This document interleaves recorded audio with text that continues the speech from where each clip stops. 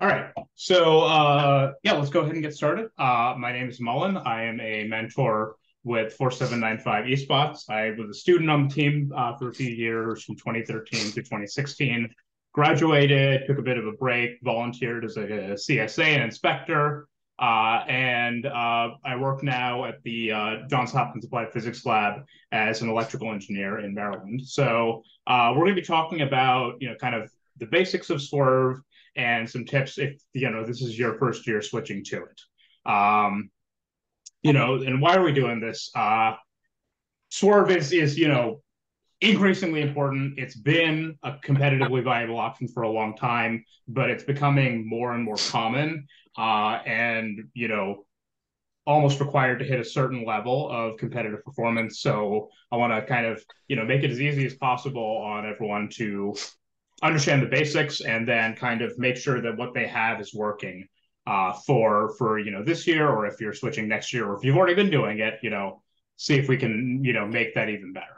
So we switched last year. I've been a tank true believer for a long time. The students convinced me last year, and they were right. It really helped us take our competitive performance to the next level in a way that we probably would not have been able to achieve on Tank Drive last year. So also just to note, all of this presentation assumes that we're going to have a flat field game where Tank Drive is viable. That sandwich.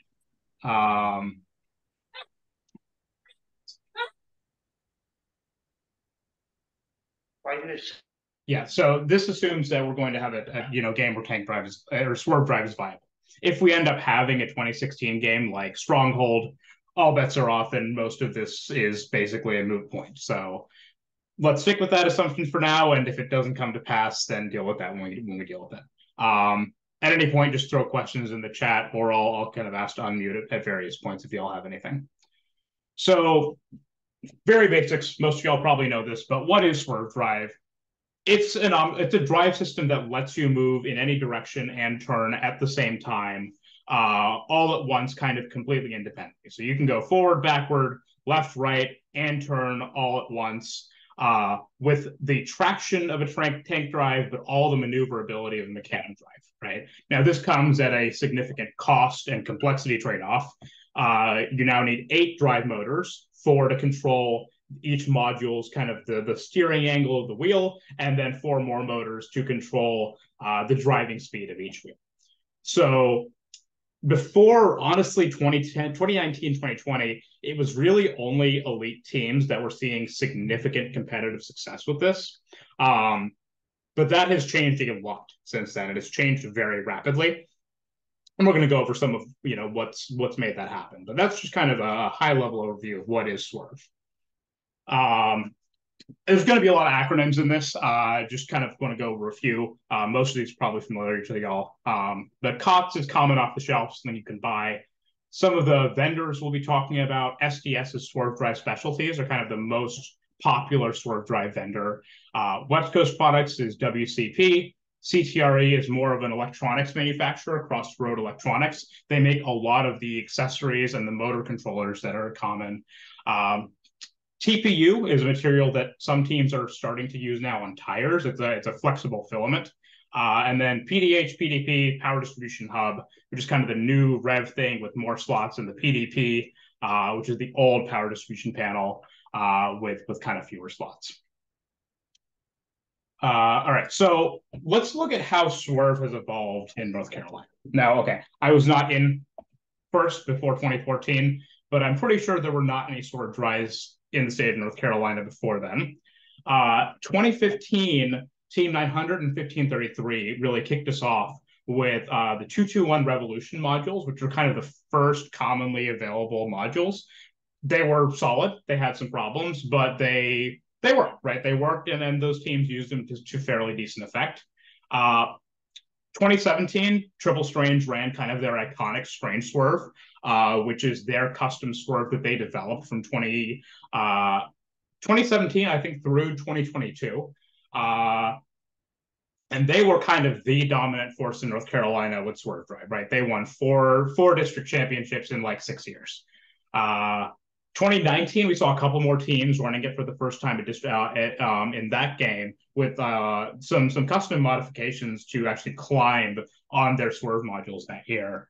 But since 2019, it has taken off kind of an insane amount, right?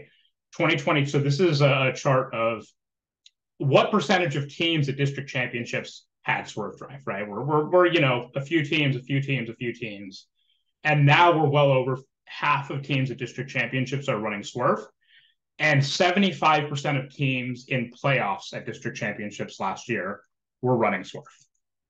So that is honestly an insane jump from just a few years past. Now, I will say, it's not just that Swerve makes you automatically competitive and able to do these things. There is definite, correlation between the teams that have the kind of money and means to do Swerve well and means to, create effective mechanisms. So there is some correlation that isn't causation there. But, bottom line, Swerve is more and more important and kind of it's only going to keep getting that way. And I will note that almost every, if not every team that was Tank Drive or Mechanism Drive in playoffs of district championships last year has already switched or is planning to for this year.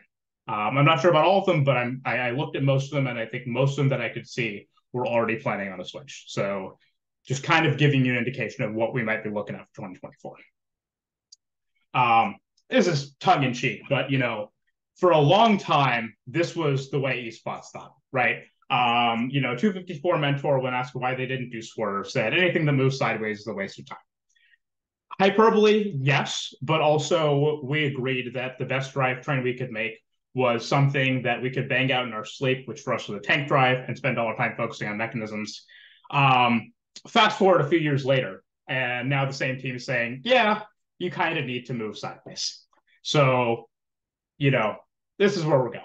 So, a little bit of how did we get here, right? What changed to make Swerve, this viable and important, right? Because like I said, I was a true believer that, Eastbots is never going to move sideways. We are going to be Tank Drive till the cows come home. But, FRC changed on us, right? Swerve Drive Specialties releasing reliable modules that were fairly affordable was a game changer. The new PDH has 24 ports to plug things in. The old PDP only had 16. And when 8 of your power slots are tied up by drivetrain, that means you actually have to make some trade-offs because you can't just have as many mechanism motors as you want or, sensors or coprocessors as you want. Now that there are 24 ports, you really don't have to make trade-offs anymore. You can just have all the mechanisms you want and all the drive motors you want. Rev and CTRA Vex releasing brushless motors, right? It used to be that the most powerful drivetrain you could get was a 6-motor Tank Drive.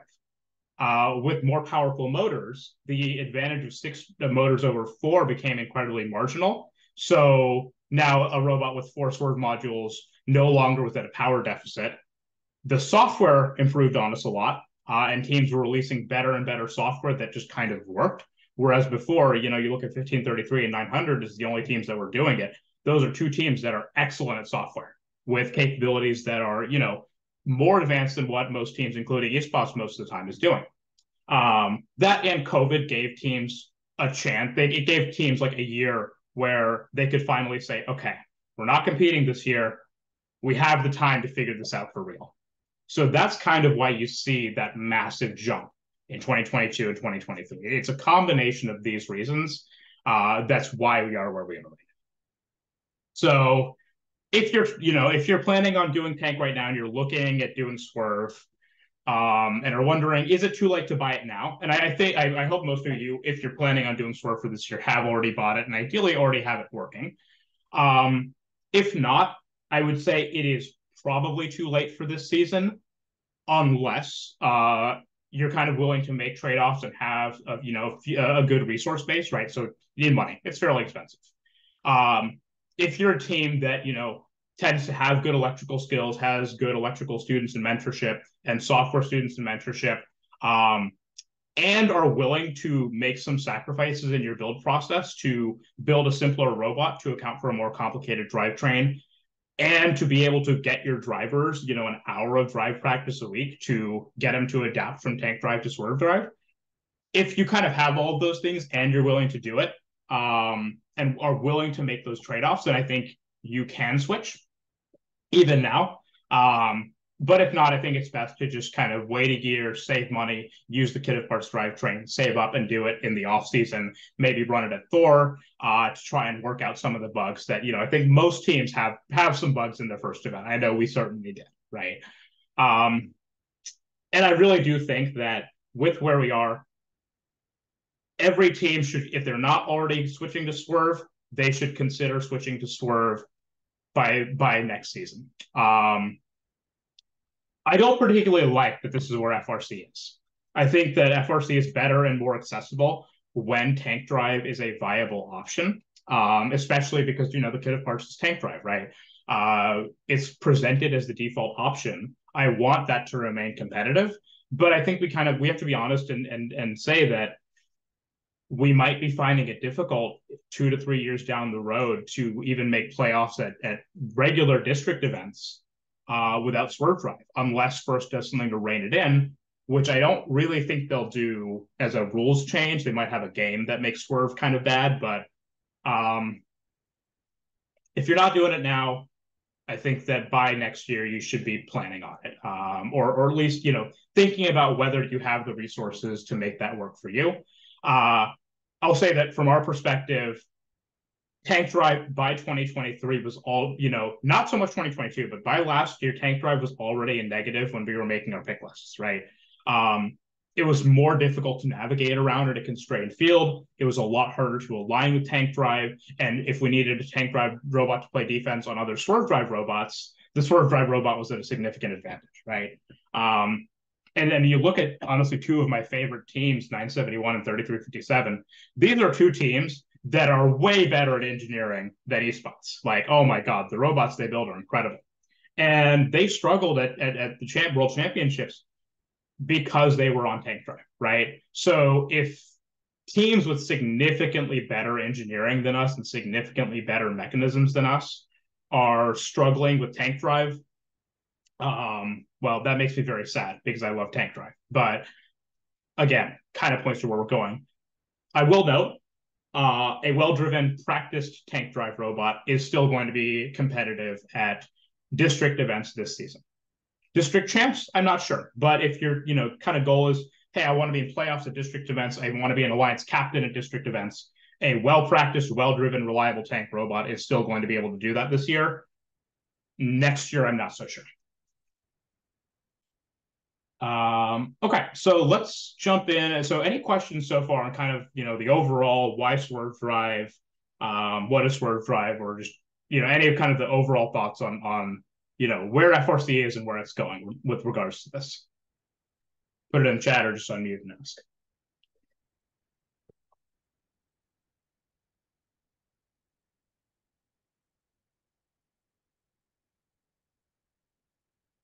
All right. So yeah, let's talk about modules. This is kind of an overall comparison of the three major modules and really the only ones that I would recommend buying. You've got from Rev, you've got Max Swerve. This is the cheapest option by far. It is absolutely tiny. This is what Eastbots runs. You look here, there is so much space on that robot. It is a tiny module. It is cheap, and it works very well. It does have 3-inch wheels, which comes with a bit of a disadvantage in certain areas, but this is sort of the easiest option and in some ways the best first Swerve Drive to do, especially if you are, a little resource constrained like we were last year. Then you've got West Coast products, Swerve X modules. These are larger, heavier, more expensive, but have some advantages we'll get into. And then kind of the gold standard that almost everyone in North Carolina is on is Swerve Drive Specialties, the MK4, MK4i. It's the most expensive of the bunch. It's pretty big, it's pretty heavy, but you're getting things that are worth it for that money. So let's kind of dive in more in depth to each and every one of these. So Max Swerve, this is what Eastbots has, and we absolutely love it. We're thrilled with it. This is sort of kind of what I call it is this is the Apple product of Swerve Drives. It kind of just works. It does lock you in some ways to doing everything the way Rev wants you to do it. But the benefit is that it just works. Their software kind of just works out of the box. It requires the least tuning, the least setup, and it's really well packaged, extremely nice form factor, gives you so much belly pan and mechanism space. It also includes multiple gear ratios all in the same package, which means that you can gear your robot to go slower or faster without paying extra money. It's definitely got the best software and electrical support, and I think Rev support in general is top notch. Now CTRE is following up in that, and it kind of just comes with an alignment jig, and like I said, all the tools you need to get it running, and an instruction manual that just kind of works. Some cons to this are that it's a newer module. It came out last year for the first time. We haven't seen how Rev Swerve might deal with falling from the traversal rung in 2022, right? How happy is this thing after it falls from 8 feet in the air? We don't know that yet, right? So it's a little less battle tested than the others. And Rev's plastic wheels last year kind of struggled. They liked losing their tread if you had the wrong kind of defense or drove on them too hard. The new plastic wheels are supposedly fixed. We'll test that this season and let you know. And it does have 3-inch wheels, which are, it's worse for obstacles, right? If you look at the 2020 game, it had, 2x1 steel bars in the middle of the field. Max Swerve might struggle with that a little bit more than the other ones because it only has 3 wheels. So North Carolina team's running it. If if you're running this and want to reach out for help, we're running it. Valence is running it. 9150 was running it. There may be some others who did it last year that I'm not aware of, but those are the ones that I kind of know of. And then, obviously, if you're running it and have questions, please reach out. We would love to help out. All right, so West Coast product modules. This is this one has a lot of different configuration options, and so the price varies a little bit. I think it's probably a little more durable than Rev modules, but again, not much testing. It'll handle terrain a little bit better. It's more expensive, and it doesn't include an encoder, so you only have to buy one of those on top of the $300 to $340. And if you want to change the gear ratio, you got to buy those modules, or you got to buy those ratios yourself. One other note that I didn't include here, but we'll put in the slides, the encoder on West Coast Products modules is a little bit unprotected, so you'll want to have a cover for that makes sure that your encoder is protected from the elements. Only two teams that I know of are running West Coast Products, though I don't know all of them. I know 3506 is, and that's a team that's sponsored by West Coast Products, actually, and 4829 Titanium Tigers is also running this. All right, so SDS, like I said, kind of gold standard, what the majority of teams that are running Swerve are using. It is the most extensive, but it is, all in all, probably the most reliable, robust, bulletproof option. It's got a lot of different options for what motors you use. It doesn't need Neo 550s like Rev module, so maybe a little bit more reliability on your motors. And it's kind of the biggest and heaviest on your robot, which if you are tending to build robots that are really close to the weight limit, might be a problem for you. And kind of everyone who isn't running Rev and SD and West Coast Products is running SDS. So all of these teams, and I think like 10 to 15 more were running SDS modules last year. So kind of my overall thoughts on modules, if you're looking to buy it, we've been happy with Rev modules. If you're looking for the thing that's just going to work for you the fastest and kind of the easiest with the least amount of code support or electrical support, I think Rev modules are the way to go. If you're a little bit budget constrained and the kind of extra $120 per module of Rev or of SDS and West Coast products are going to be, if that's going to present a challenge to you like it did for us last year, Rev is your option. Hopefully, Eastbots will be buying SDS modules before the 2025 season. We didn't have budget for that this year, but I do feel that kind of the ceiling of West Coast products and SDS is a little bit higher because of the bigger wheels. It allows, because it doesn't require SparkMax for steering, you can use kind of all-in-one motor controllers and motor controllers that I think probably have a little bit more reliability. and they allow for some kind of advanced software by Crossover Electronics to get kind of better position tracking and a little bit more power. That said, if you want to build a tiny robot, RevSwerve is absolutely the way to go. I also generally think that CTRE, who you know are they make the motor controller for the Falcon and Kraken motors. They are kind of a year or two ahead of where Rev is in terms of where their kind of their motor controller functionality is. So I think they tend to have a little bit more fully. I think there are some advantages if you can go all Falcon or all Kraken. Now I'll note Eastbots is all Neo right now, so this is more just from doing research. So basically, I think all of these are great modules. I think every team I know with any of these modules is happy with them. I think most teams will do just fine with any of them. But this is kind of some of the differentiating factors if you're looking at buying one or the other. Any questions on different modules? And it kind of just I'm curious if y'all can put in the chat what modules your team has or is using. Kind of curious to see what the chat looks like.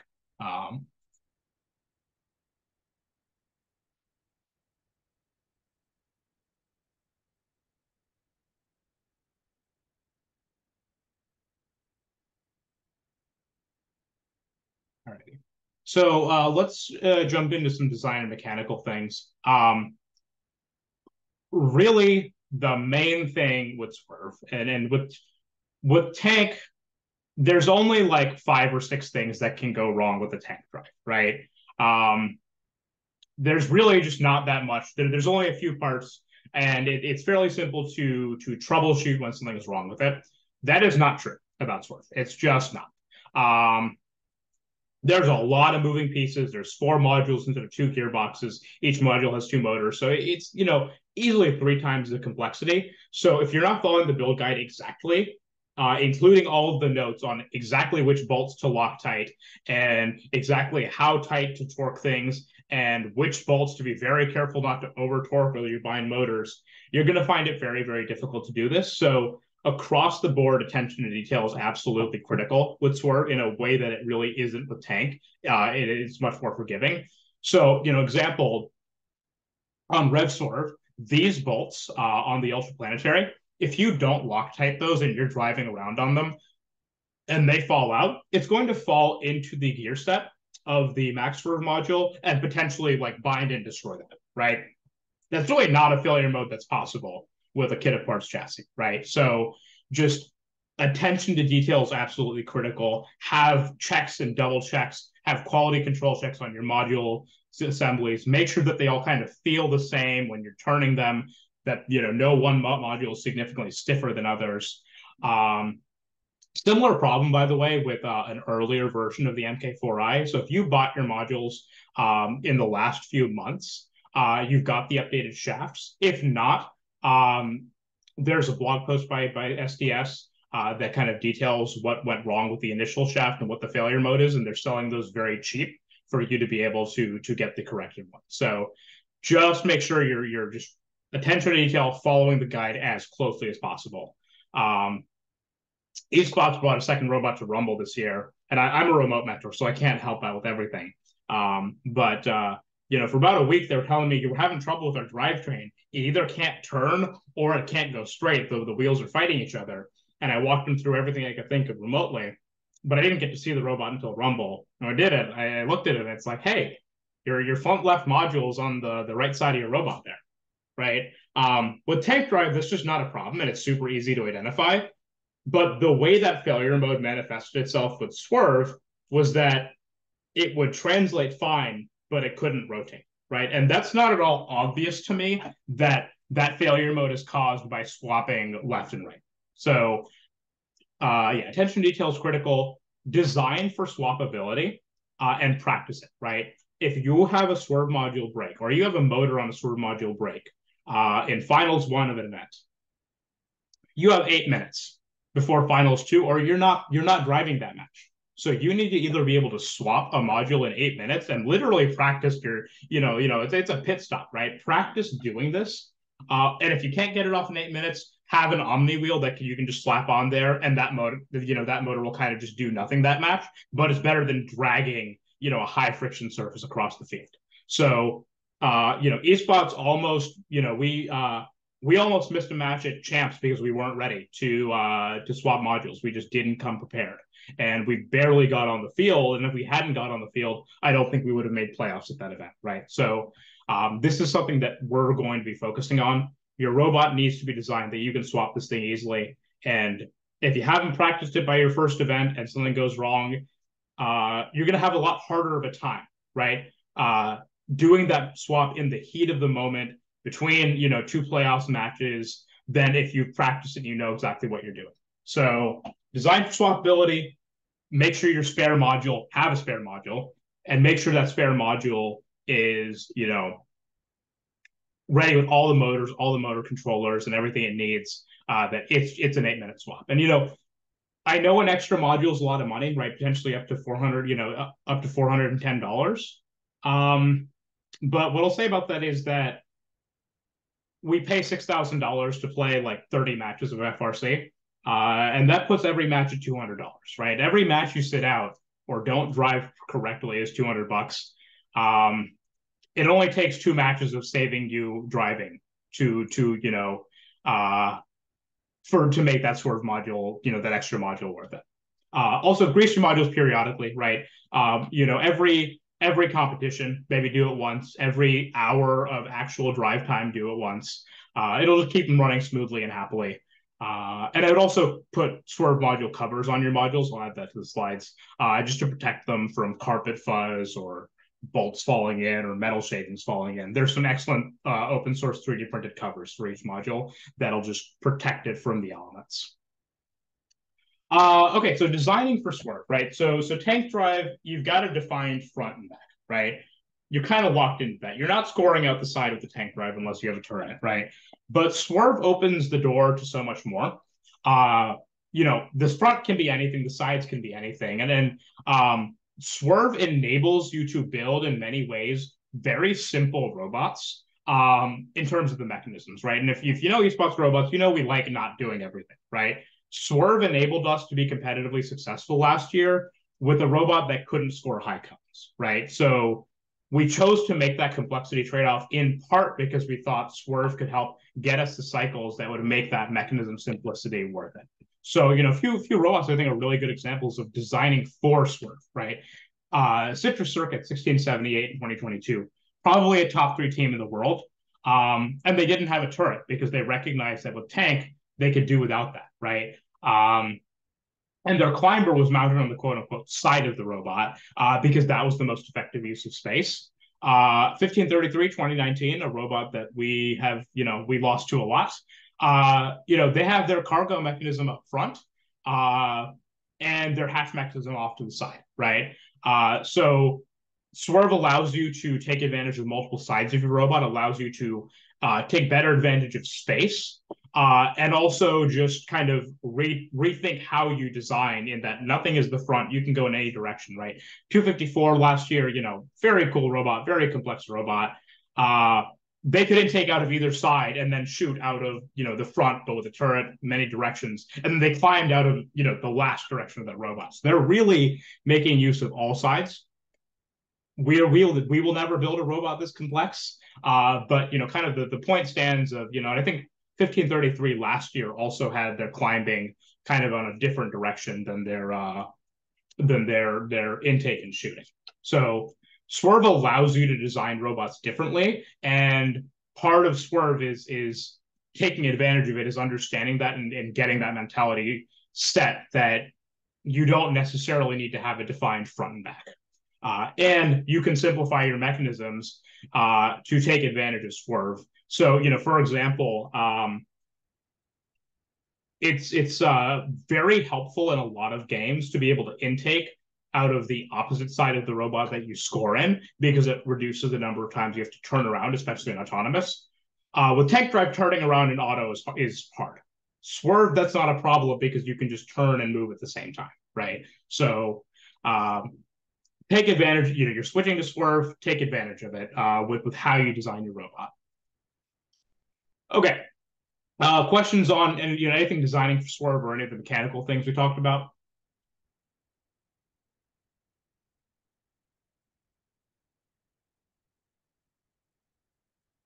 All right, let's talk wheels. This has been a bit of a hot topic recently. For SDS and West Coast products, you really have two options for what you can buy. You can buy Coulson wheels, which are very long lasting, but a little bit lower grip and kind of easier to work with. You don't have to cut tread or bolt tread on. It's just a wheel that swaps in and out. These are also excellent, by the way, if you're running like outreach events on concrete. The tread will wear a lot worse. So Coulson's are great. There are some teams that swear by them. You can buy these on Andy Mark or on Swerve Drive Specialties. Um, that should say Coulson wheels. So you're kind of making a trade-off of wear versus friction here. So you think about Formula One with soft, medium, and hard tires. Coulson's are basically the hard tires. These are the soft or the mediums. These you will have to swap tread once an event, once every couple hours of practice to keep it running well and keep making sure that you're getting the friction you need. And that's a bit of an involved process, but it's not too bad. The last option is something that teams have started playing with in the last few months, and that is 3D printed TPU tires. These are extremely high friction and great wear, and kind of the pattern here and the squishiness of it gives it a built-in suspension that will allow it to ride over bumps better. These are highly experimental, and we haven't seen them run in a full season. 4561 ran these at Thor, and they really liked them, and you can feel the friction difference. And they take a long time to print. So just throwing it out there that these are an option. These are things that you may see, but it's a high effort thing right now to get it done. If it ends up working, it's going to be the best option, but it's a lot of effort.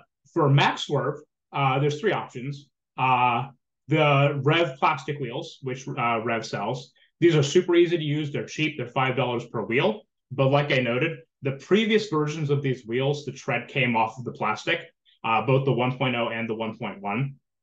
So Rev has just come out with these 2.0s. They think they fixed the problem. I'm going to need some data to be sure about that. We're going to be running them all season. And if we see any problems with them, we'll run something else. Then there's two options for kind of metal wheels that you can install tread on, which is more work.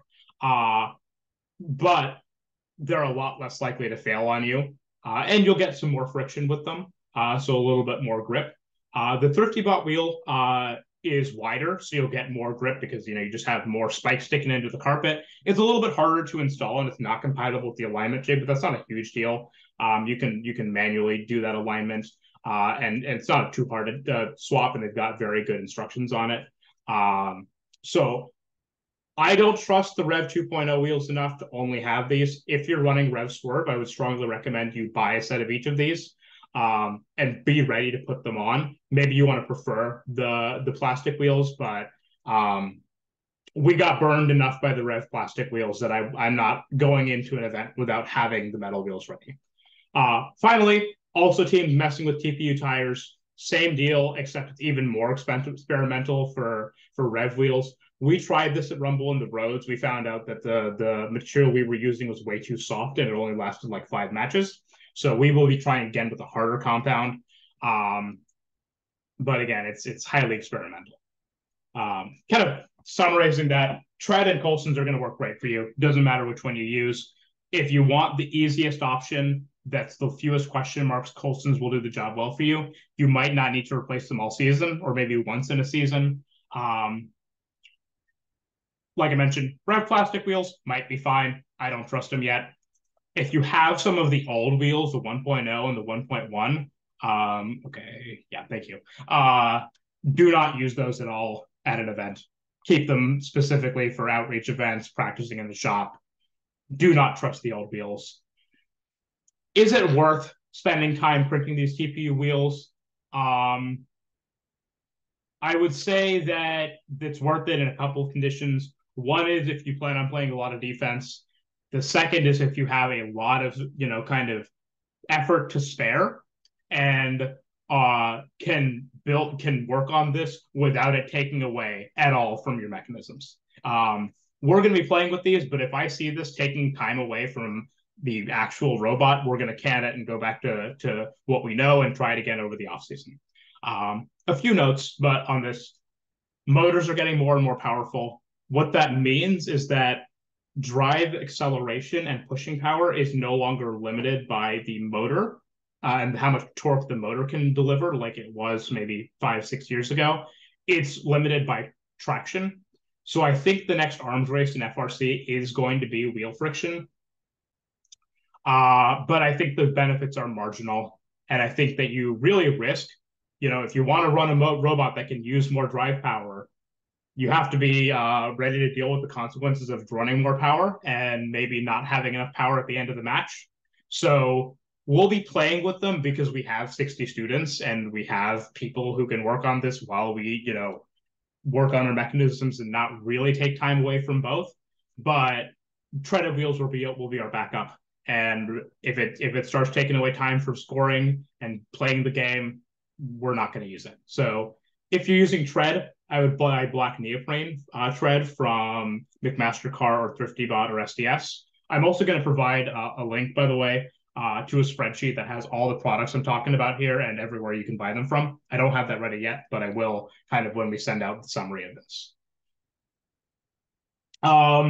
Any questions on anything mechanical or wheels or module related?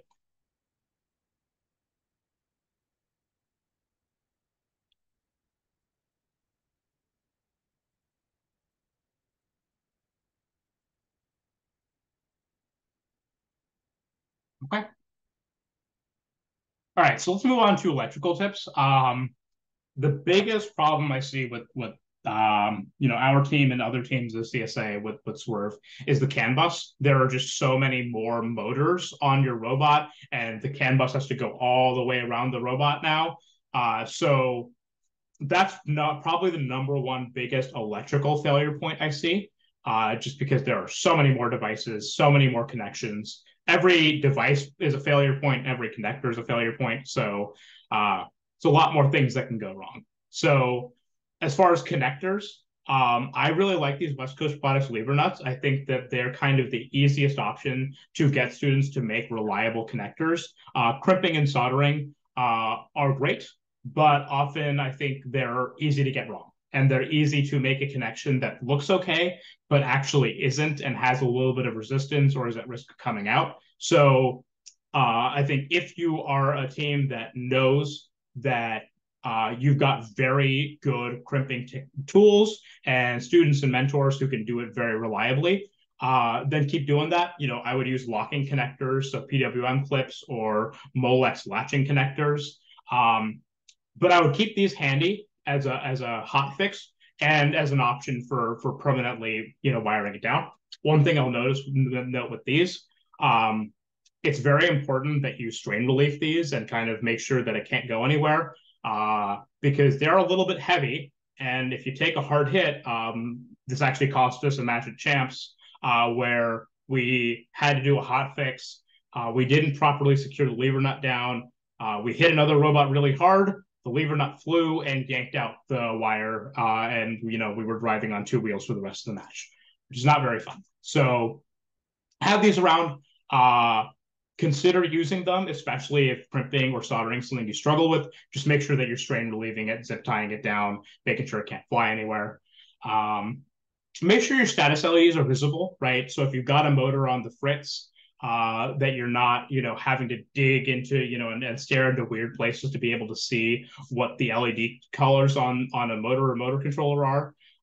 If you've got a motor that's got an intermittent CAN bus, you want to be able to see that error code and not have to, take 5 minutes to figure out which motor controller is the problem before even beginning to fix it. Same deal with mechanical, design for swappability and practice it. You should have a very easy disconnect CAN, disconnect steering motor power, disconnect drive motor power, and those should be very clearly labeled, and you should be able to do a full mechanical and electrical swap in 8 minutes. A little more on the software side. because there are so many devices on the CAN bus, something that teams are running into is that it's saturating the bus and they're starting to get very laggy controls. And you can see in driver station this utilization percent. If that's going over 80, 90%, you might start seeing problems. There are a couple of ways of dealing with this. One is in software, both CTRE and Rev have options to kind of reduce how many messages each device sends, right? Rev will send you a lot of information that you don't need 50 times a second. So you can set that to say, only send me this once a second. And everything will work just as well because you're kind of cutting down how often messages that are you don't care about are being sent. So both Rev and CTRE have ways of doing this. If you're running into CAN utilization issues, do that. The other option is if you're using Falcons and Krakens, you can buy a Canivore, which is a high-speed USB CAN adapter, and that will kind of just solve the problem for you at the cost of, I think, $100 for a Canivore, which personal preference is to just do it on the Rio, but I think there are very valid reasons to use a Canivore and to have a dedicated drive loop for just your drivetrain. That way, if you have a failure on your drivetrain, it doesn't affect your mechanism, or a failure of your, if your intake motor comes out, of your intake CAN wire comes out, it doesn't stop you from being able to drive. So very good reasons to buy a Canivore, but you don't need it. If you don't have one, you can just kind of cut down how often each of them are sending status frames. Other stuff is, same thing I said in attention to detail.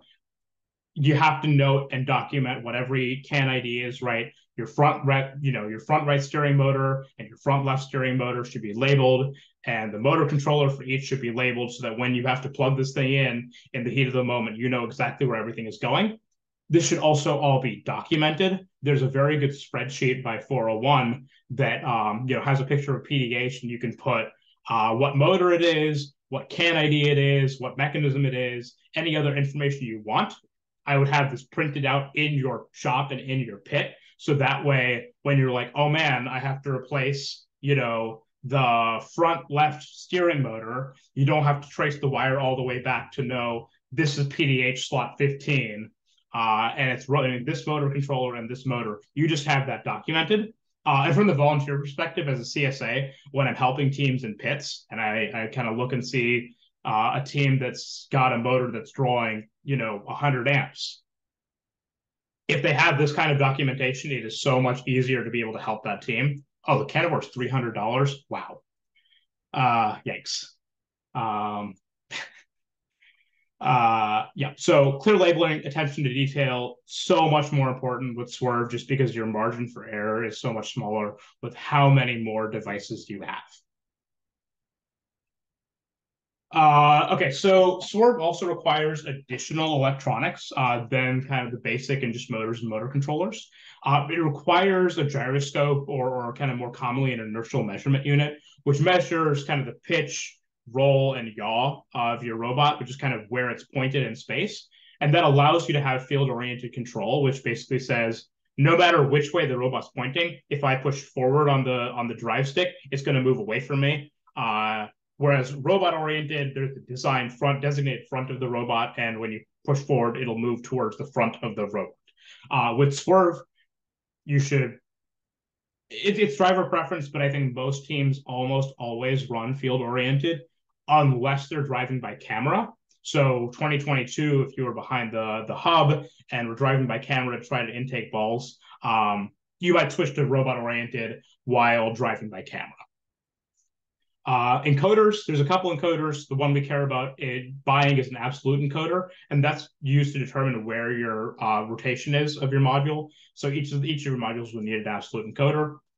Combining an IMU and the drive encoder and the turning encoder will give you a very precise estimate over short periods of time, like the 15 seconds of autonomous, to be able to tell where your robot is in space. So you have a few different encoder options. I've kind of listed them out here, a few notes on this. I think that the CAN coder isn't worth the money unless you are all into the kind of CTRE ecosystem and you're running all Falcons or Krakens, and you've got a Carnivore and a Pigeon, because if you run all CTRE, you have to pay $100 a year to unlock some advanced features that I think are not worth it for most teams, including Eastbots. We don't have any Falcons right now, so it's really a moot point. So unless you're doing that, I would buy one of the other options. Personally, I would buy the Canon Coder. It's got a lot of flexibility. It's not that much more expensive than the other options. It can connect to basically anything, but any of these will work just fine. I'll note that MaxSwerve includes the Rev Throughbore encoder. That's the only one that MaxSwerve will work with, but it is included in the kind of $300 price tag. So any of these will work. My recommendation is the Canon Coder just because of how versatile it is. But Thrifty Absolute will do the job just fine, and there are teams that run any and all of these that work just fine. The Rev Throughbore encoder doesn't work out of the box with SDS and West Coast Products modules. You can do some modifications yourself to do that, but I don't really think that's worth the time. So IMU options, there's a few good ones. The main ones are the Pigeon 2, the Analog Devices IMU, and the NavX2. The Pigeon and the NavX are a little bit more fully featured. They have onboard sensor fusion, which is very useful for a game like this where you're trying to auto balance. But it doesn't really matter for just regular driving where you only care about your kind of rotation angle. Quick note on this, the NavX is inverted from the other two. So if you are using a NavX in code, you may have to put some negative signs in. The NavX is $100, the Pigeon is $200, and the ADI IMU is 200 credits on first choice, but it's closer to $300. So if you have first choice credits and you need an IMU, I think the ADI one is just fine. The main features of the Pigeon that I really like are that it kind of calibrates on startup and it doesn't depend on the robot being totally still on startup for a few seconds. But honestly, it's really not a big deal to just turn on your robot and make sure it's still for 5 seconds. The other thing that's nice about the Pigeon, it's got a very nice case, which if your students are anything like mine, they like drilling over the robot and getting metal shavings and things, which killed our NavX last year. The Pigeon does protect against that. So, it's a little bit more idiot proof, which, is helpful for, people like me. There's another option that doesn't exist yet, but might, and that's the Canon gyro. Notionally, it's going to be $100. It'll be sold by Redux Robotics, who are the same people who make the Canon decoder. The product doesn't exist yet. If it exists, I kind of trust them to get it right. And it'll be about $100 and comparable in stats to a Pigeon. So if this exists, I recommend the Canon gyro. If it doesn't, take your pick depending on, cost, environment, and, if you've got leftover first choice credits, which I know we certainly do. All right, let's talk about the new motors. So there's 2 new motors for this year. Rev has released the Neo Vortex and West Coast Products has released the Kraken. Both of them are a significant power and efficiency upgrade over their predecessors, the regular Neo and the Falcon 500. So these will allow you to up your acceleration and top speed. I think it requires a lot of drive practice to actually make use of this. One of the things that I see a lot is a team that will run a robot faster than they have practiced for, and to compensate for that, they'll just multiply their max speed by like 70%, which actually cuts. If you do that, you'll cap your peak power output at 50%. So if you're going to run these motors, I think that's great. Just kind of make sure that you have the practice time to actually take advantage of the increased power it gets you. Both of these are around $200, by the way. The Vortex should be a drop-in replacement for a Neo. Obviously, we don't have these motors yet. We don't know that for sure. Something very nice about this is that the MaxSwerve output shaft is kind of built into it. It's kind of a pain to get the MaxSwerve, the kind of the key into the pinion with MaxSwerve right now. So this should be a quality of life fix on that. and the encoder cable from the Neo to the Spark Max is God, which is honestly the biggest selling point of these for me, is that encoder cable has caused me much pain. The Kraken requires new pinions because it's a different kind of output shaft and an adapter plate for SDS. There are no Max Swerve Kraken pinions yet. There will be, but they don't exist yet. If you're swimming in money, it certainly doesn't hurt to buy these. I do not think it's necessary at all. I think that you can be entirely competitive with old motors. They are plenty powerful. And kind of like I mentioned earlier, robots are traction limited. So you're not actually going to get more pushing power out of these motors because your wheel is just going to start spinning. So they're nice. They're a quality of life upgrade, assuming that they all work fine. There is a risk to running them, right? When these motors came out initially, both of them had problems. They were resolved, but they had problems. And, I think a lot of teams waited a year because they wanted to let other teams work it out. So it doesn't hurt to buy it if you have the money, but I really don't think it's all that necessary. I think they're cool. I'm looking forward to seeing how they work, but we'll see how it goes. Any questions on anything electrical or about the new motors?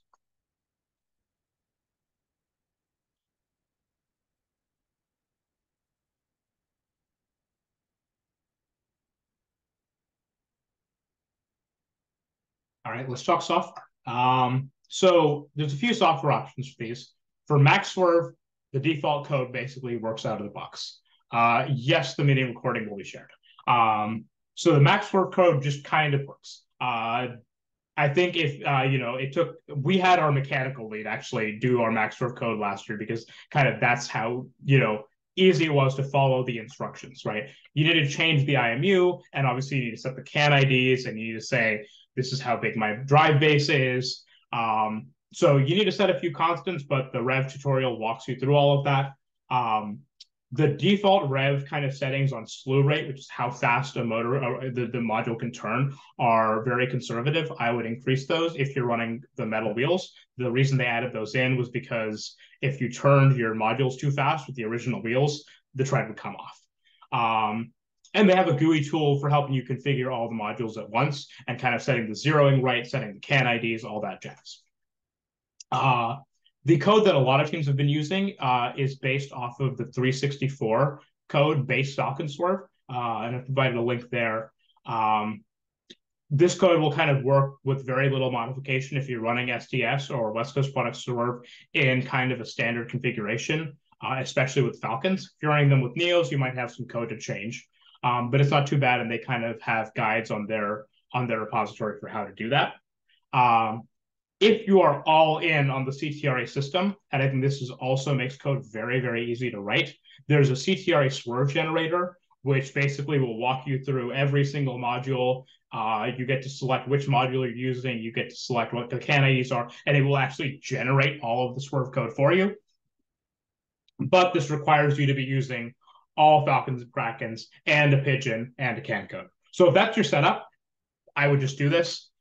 It does require you to tune PID, but it also provides guides on how to do that. Some more options. There's something that was introduced last year called Yet Another Generic Swerve Library, and that's actually a swerve code generator where they have a website where you can kind of input in all the different features, right? On my front left module, I've got ID 11 and 12. I have a Neo on steering, a Falcon on drive, and it will generate the swerve code for you. I would kind of recommend this if you've got kind of a mix and match of different environments, right? So if you're all in on Rev and you've got Max Swerve, just use that. If you're all in on CTRA, use CTRAs. This may be a good option if you've got a Falcon on drive and a Kraken on steer, or the other way around, or a thrifty encoder with all Falcons, right? I think if your programmers aren't quite comfortable modifying this code to your setup, this is a very good option. I haven't personally used it, but I can say that the developers of it are very active on Chief Delphi, and if you just post a message in their thread, they'll be with you pretty soon. And there's a pretty good guide on basically every of these base codes to what you need to change. Main things are if your IMU is not the same as the default or your encoders are not the same as the default, change those. You have to update the physical constants of what wheel size you have, of what your drive base size is, what your max speed is, what your gearing is. But those are all in one file, and kind of just follow the tutorial on this. There's a setup guide for base stock and swerve. Obviously, YAGSOL will generate it for you. Final thing on software, watch your units. Eastbots didn't have yaw PID until like district champs because we didn't realize that the units were radians, not degrees. So our settings were way off. The default settings for most of these is meters, radians, and seconds. So the units of rotation will be in radians per second, not necessarily rotations per minute. So you can obviously do whatever you want. Just make sure that every piece of your code is talking the same set of units, and that you're paying attention that if you're using meters per second in one place, you don't suddenly change that to feet per minute in another place. That's a very easy way that's kind of hard to track down of why your code can be, completely messed up. Another thing is logging and debugging. So Tank Drive has pretty intuitive behavior, right? You push the left joystick, the left wheel goes. Push the right joystick, the right wheel goes.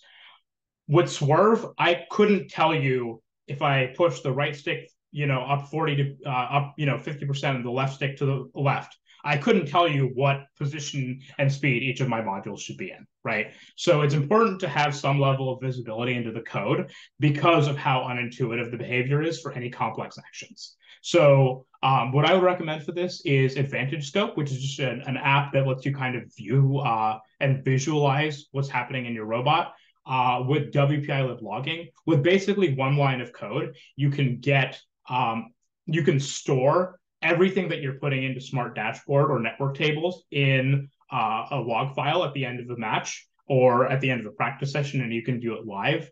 And so this is a view of Advantage Scope. You can see it's got a view of where the robot thinks it is on the field, and this kind of close up is where every module should be pointed and what its direction and magnitude should be, and where the robot thinks it's pointed, right? So this is exceptionally helpful if you've got, let's say a motor is off by, one of your modules is off by 90 degrees, right? The first question you got to ask is, does the robot know it's off? And if the robot knows it's off, okay, that's a software problem. If it doesn't know it's off, okay, do we have a constant wrong in software? Did our magnet for our magnetic encoder slip by a few degrees?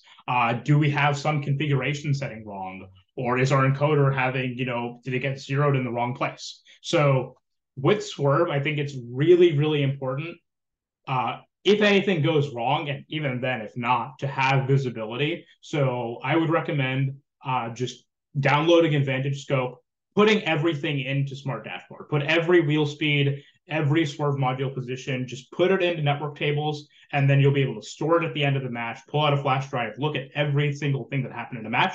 You can even look at what's happening on a joystick, right? So how often has your driver told you at the end of a match, I don't know, robot didn't work. When I pressed the button, it didn't do it, right? With this, you can see exactly what button was pressed. And if you log everything internal, you can see exactly how the robot responded. And so you can literally reconstruct what happened in a match frame by frame, which is exceptionally helpful for debugging what went wrong, and just, improving your code.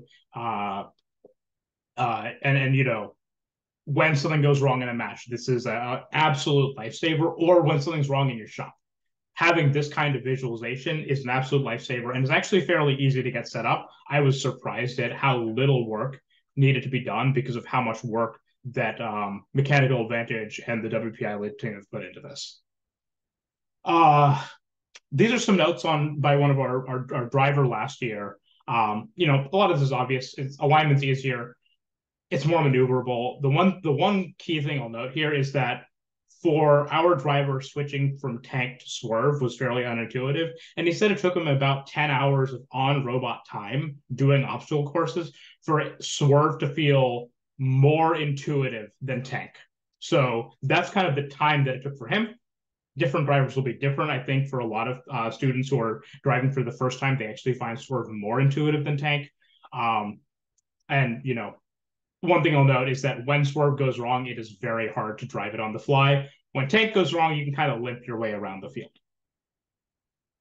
Autonomous, the thing that everyone uses is called Path Planner. Um, it's a really, really helpful tool that we used last year to generate all of our paths. It has excellent documentation for how to generate paths and how to integrate different actions into them. So this is what we used to put together our 3 game piece autonomous routine last year. It's even got an auto builder that can help you integrate actions into your motions, so you can kind of just literally on a page draw what you want your path to be, both in rotation and translation. And then you can tell it, hey, at the end of this, do this command, right? You've got your commands in Swerve, you got your commands defined in your code. You can tell it literally, do this, then drive this path, then do this. And if you're off by a foot in your first match, you can go in and you can drag this waypoint by a foot to the left, and then you'll hit it bang on in the next match. So very useful tool. I would start getting used to this soon if you're not already. It just makes life so much easier. There's a few quirks, but like with the other libraries, the developers of it are very active on Chief Delphi, and if you have a problem with it, you can ask in the thread or just put in the NC mentor or overall Discord, and I think any of the large number of teams that are using it are more than happy to help out with that. So that's all I have. A few miscellaneous things, a few thank yous. Preston from 401 helped put a lot of this together. And then a couple of my students and one of my alumni helped a lot as well. If we get a game where Tank is bad or where Swerve is bad, just go back to Tank. It's what we're going to do in all likelihood. If you're 1533, you can do Swank. We're not 1533. We're not that cool. But we'll see what happens. And then one last thing, I was going to introduce more topics about reliability into this talk, but I actually did another talk last week on keeping your robot reliable. And it's got a lot of just kind of, minor things for things that I've seen that will help get your robot running every single match from the start of the season. So there's a link to that in here if that's something you want to watch as well. Other than that, any questions about anything Swerve or Eastbots experience with Max Swerve or really anything else?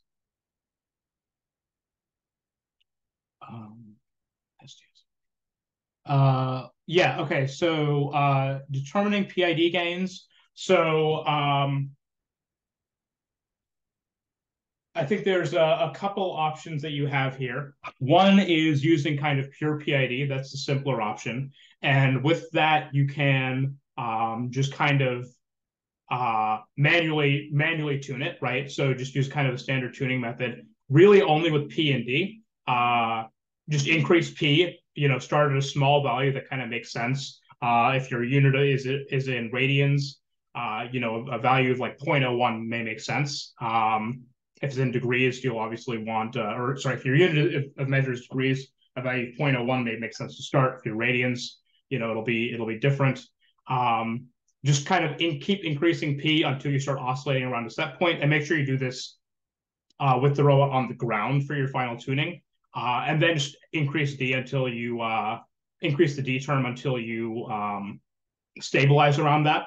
So that's kind of the simple approach. Another option is to use a motion profile, a trapezoidal motion profile, which kind of will help get you smoother control, but will require a little bit more work on calculating some of the physical parameters of your mechanism.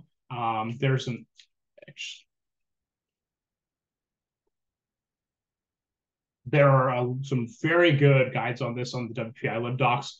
I don't think this is necessary. I think it's more than good enough to start with a reasonable value and just increase it until you oscillate, and then increase D, decrease P until it's snappy enough for you. You can also look at the default gains in base Falcon Swerve, and it'll be fairly similar for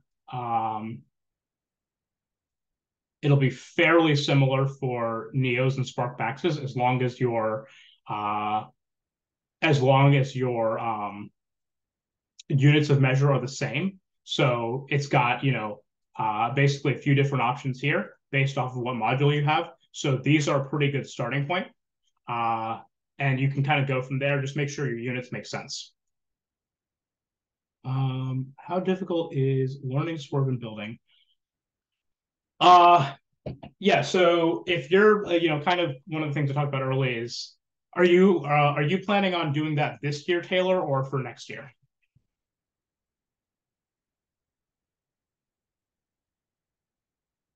Okay, so if you're doing it for this year, building is really easy. Just follow the guide, right? I mean, it's again, there's attention to detail needed.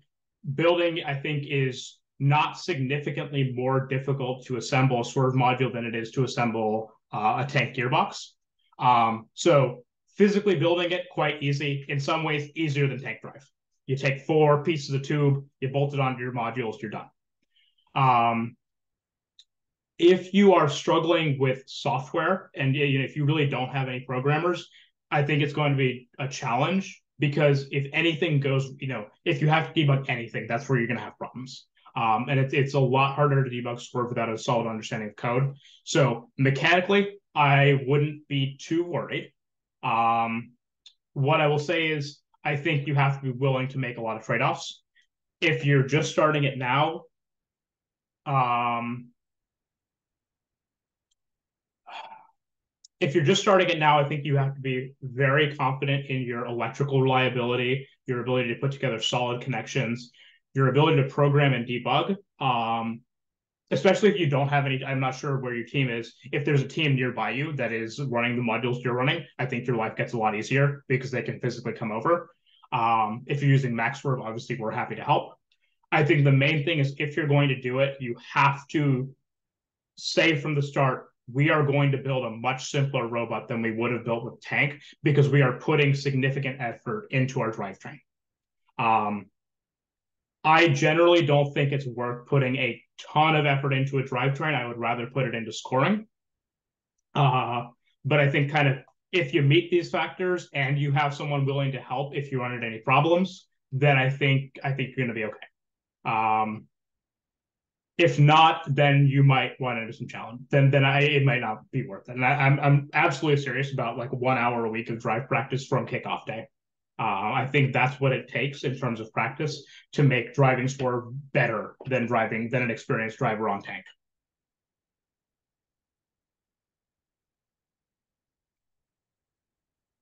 Any other questions?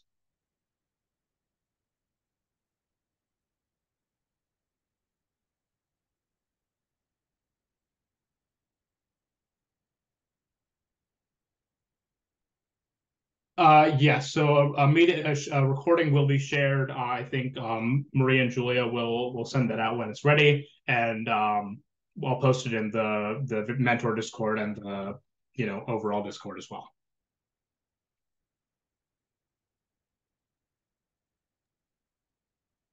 I'll jump in and agree with that. That yes, First North Carolina will get this recording out to the group. We want to thank everybody for coming tonight, and definitely thank Amalan for doing this. And I'll drop my email in the chat if any of you have any follow-up questions, or MaxWord is where we can help out the most. But if you have questions about any other modules, I can connect you to teams that are running those modules, hopefully in your area, so that you can get in-person help you need to get this working.